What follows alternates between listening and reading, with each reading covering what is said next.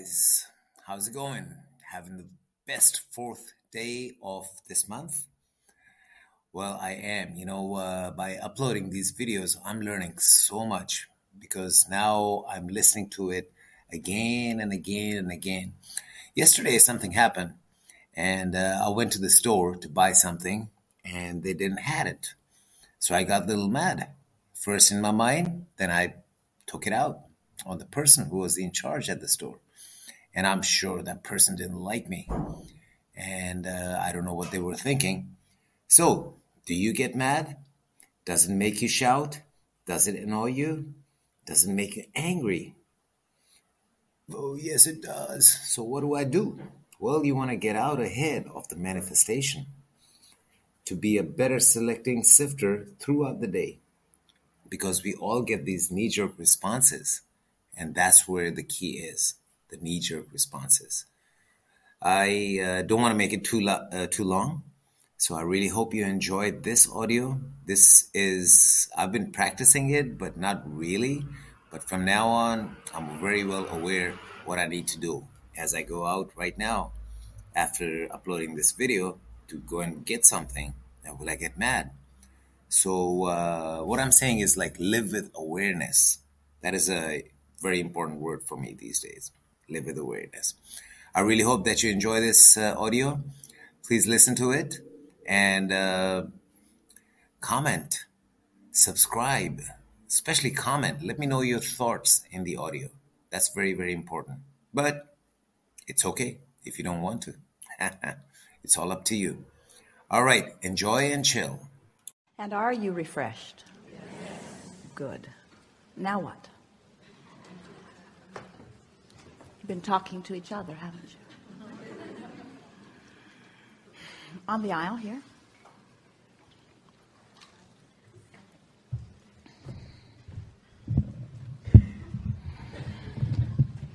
Thank you.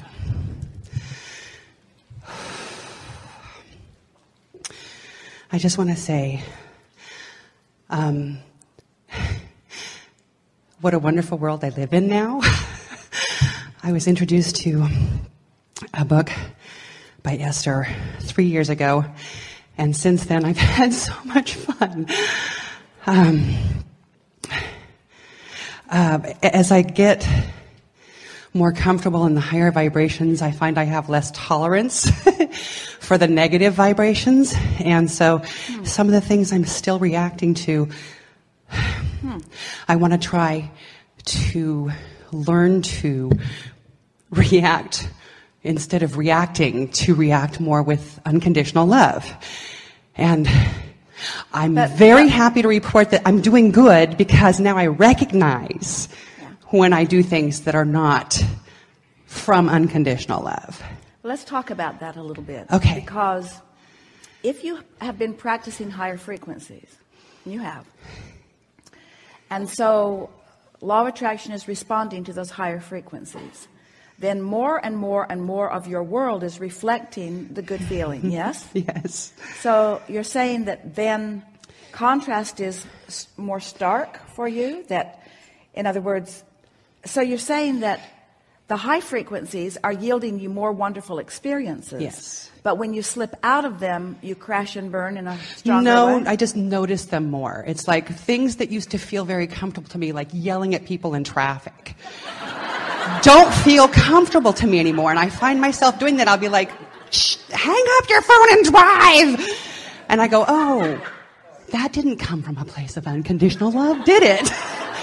And so I feel like I can recognize it at least. But the question that we have for you, and this speaks to what we were saying about getting your vibration out there ahead of you, could you have rendezvoused with an experience that makes you shout like that?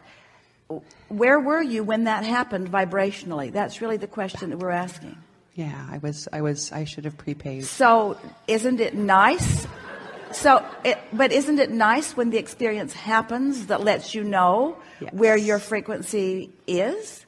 In other words, don't you like you were already lighted up on that board, and something that annoyed you couldn't have come to you if you were not. Now maybe you weren't annoyed about that particular subject, but there was a vibration of annoyance going on within you. Okay. Probably other people who aren't doing what you think they should do, maybe not even in traffic. There was an active vibration within you that caused you to rendezvous with that, and then your subsequent knee-jerk reaction. So here's the big question that we have for you. Are you saying to us that you want to stop momentum at that point? In other words, so follow through with us, because we know for sure that prior to the rendezvous with something that you didn't want to see or something that made you angry, you were already pulsing there vibrationally, otherwise it couldn't have come. So the momentum was already underway. So are you saying to us, it is at manifestation point that I wish to stop the momentum? This is so good.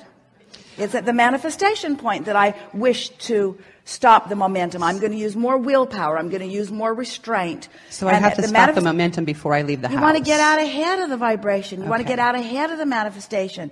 You want to, and each day you try it, your world will unfold, and it will keep showing you. It will show you again and again what your sticking points are, what your stalling out points are, what your knee-jerk reaction points are, until before long, you see, we started to say before long the universe will cooperate with you, but it already is. It's cooperating with the vibration that you got going all the time. And it's so easy to have the cooperative universe yielding to you exactly what you've got going on vibrationally, and then you yell at them. I know. Yes, I do. But the reason you're yelling at them is because you don't feel good, and you're pinning it on something they're doing. But it was there before they did what they were doing. So to get out ahead of it, I'm just doing my meditation and my pre-paving. Going general, make lists of positive aspects. Get your vibration where you want it to be. Get out ahead of it. Sometimes it means you got to get up before you get up. Well, that won't work. Sometimes it means it might mean you want to set your tone before you go to sleep. Mm-hmm. It might mean that you want to lie in bed a little while and establish it before you get up. It might mean that you want to be a better selective sifter through the day. There's all kinds of things that you can do.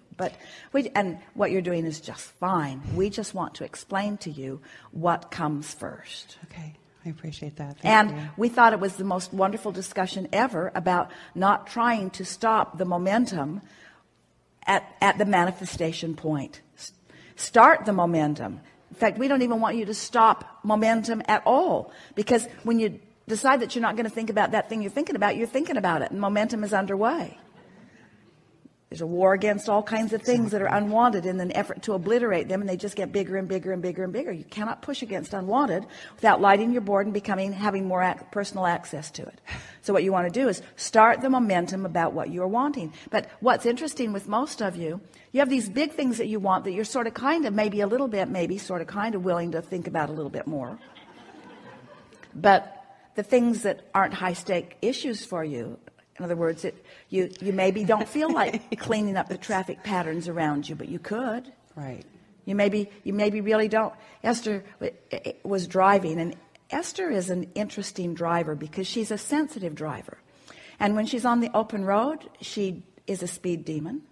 When she is in traffic, she is very sensitive to everything that's going on around. And so she just sort of goes with the flow. And sometimes people who are riding with her are wondering why she doesn't just sort of step on it and get up there right behind it. But it's because she can sort of feel what's going on. And so she's just picking the best place to have the best possible experience.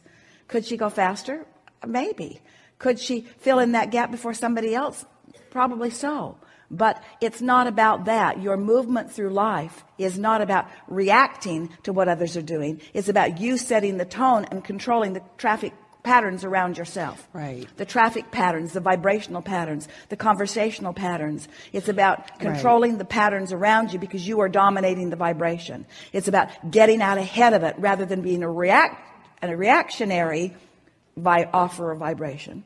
Be a centered offer and let You see, because whatever vibration is dominant, meaning not contradicted, is the vibration. Dominant is a really good word. Is the vibration that is going to set the tone for the cluster that is moving with you. Right. And I've been practicing on the big things, so I just need to learn to practice on the smaller things now that I'm sort of there are dialing no it big in. or small things. There are only things, because important things. There may be things that are more important to you than others, but in terms of your ability to accomplish them, it is as easy for you to create a castle as a button. Right. The process is the same. You just got to focus on it without contradiction, and the universal forces will bring it about for you. Period. Always. Ever. Thank you. Yeah.